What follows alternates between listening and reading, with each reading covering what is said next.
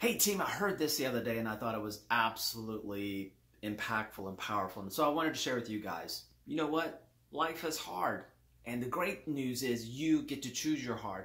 Hey, showing up to work with a positive attitude is hard. And so is showing up to work with a negative attitude. Adding value in all the things that you do is hard. And so is taking away value from all the things that you do. That's hard as well. Preserving relationships with your coworkers and your customers, that's hard.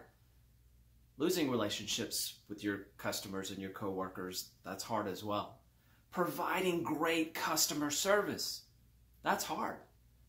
So is providing not so great customer service. That's pretty hard too.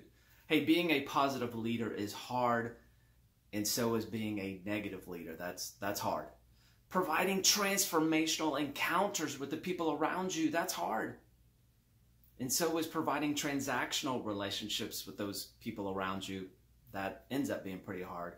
Hey, success is hard, but failure is equally as difficult, hard.